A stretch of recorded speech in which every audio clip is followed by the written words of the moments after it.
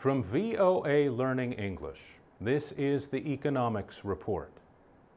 Banks in Cyprus reopened in late March after the government ordered them closed for almost 2 weeks. Customers had a daily withdrawal limit of about $380. The closure was necessary to avoid a run on the banks.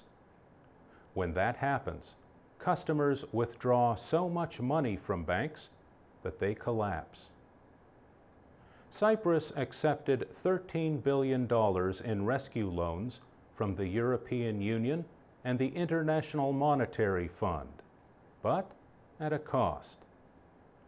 The country's finance minister warns that people with uninsured savings of more than $130,000 in Cypriot banks could have 40% or more of their money seized.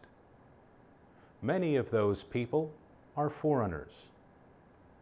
Cyprus has agreed to reform its banking industry, but experts say the result could damage the country's economy.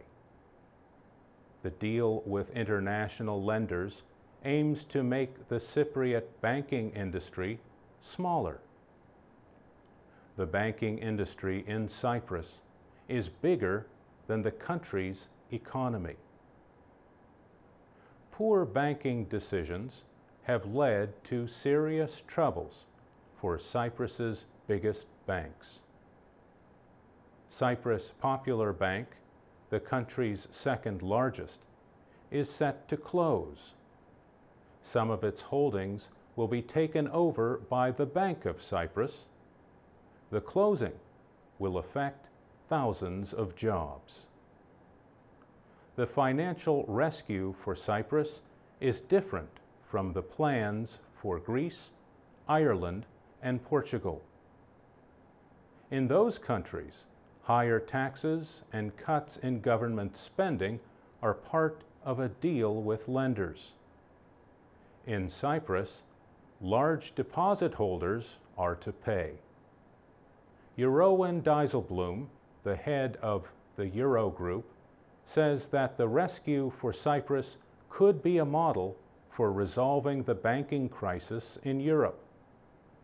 But some experts warn that might force people to move their money out of the Eurozone and make the situation worse. For VOA Learning English, I'm Mario Ritter.